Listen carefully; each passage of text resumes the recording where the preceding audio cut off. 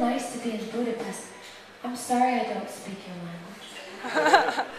But you are okay to understand mine, is that alright? Yeah. Oh, good. Oh, can I tell you a story in that case?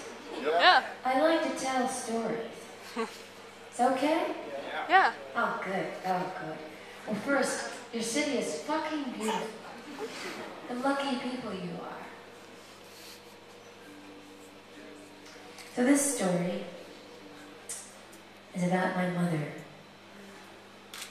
And does anyone else in the room besides me have a mom?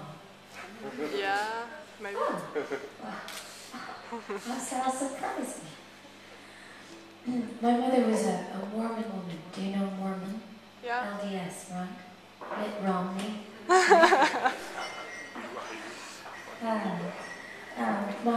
My mother raised me Mormon till I was 16 years old. And at about 16, then I just decided I was just gonna fuck off. I'm not gonna be a Mormon anymore. My mother, on the other hand, she stayed true to her faith her whole life.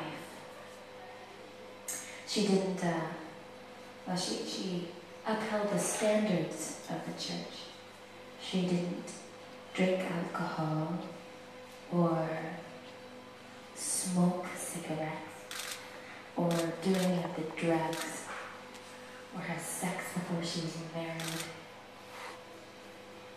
She didn't envy her neighbor, well, at least she tried, or steal anything from the market. She was true blue, my mom, the whole way through.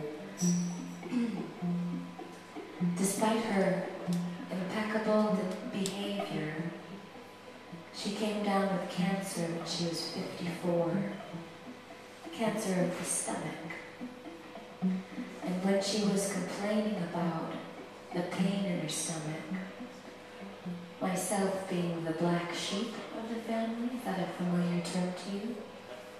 The outcast, the naughty one. I decided that I'd suggest to her that she smoke some marijuana. How do you say around here? I thought she would say absolutely no. I thought she would say no. You know, because my mother, her whole life has been working to get to heaven. And well, we all know that pot smokers don't go to heaven. Of course they don't. Despite what I thought of my mother, she said yes to my proposal. She must have been very uncomfortable.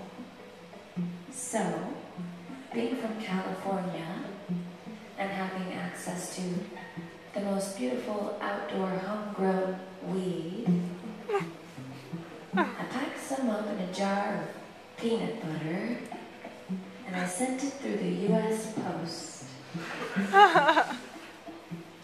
And when my mother received it, she called me up on the phone and she said, "Jessie, I have this pot and I have this pipe, but I don't know how to smoke it." And I said, "Don't worry, Mom. I'll show you how." She was very nervous. I think reasonably so. So, I got out a pipe of my own, some of the leftover weed, and not being much of a smoker, but being absolutely happy to help, I packed a bowl, and I taught her how to do the same.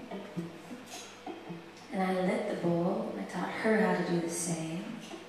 And there, me and my mom got high over the phone together. Has anyone in the room ever gotten high with their mom before? Anyone? I'm sure someone in this room has gotten high with their mom. Yes. Very good. Now, have you ever gotten high with your Mormon mom before? Well, there's still time. We had a conversation one of the nights we had never had before. Afterwards, I hung up the phone and I wrote this song to support my mom. It's only songs that are written under the influence of pop that I would dare to sing for a room full of beautiful and intelligent people. It's called Whispering Light, and it's for Jeanette.